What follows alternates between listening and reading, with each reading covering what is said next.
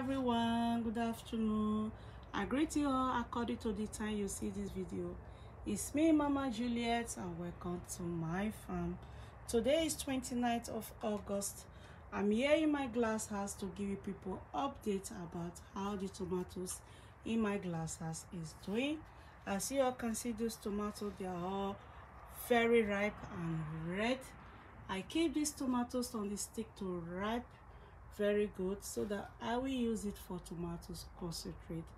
That is another way I preserve my tomatoes. I want to share it with you guys, because if you are going to prepare concentrate tomato, you let your tomatoes to ripe very good on the stick, and you will have a nice and delicious taste in your tomatoes concentrate. And I'm also going to use this opportunity to say a very big thanks to you guys that already be subscribed to my YouTube, that comment, that like, that share.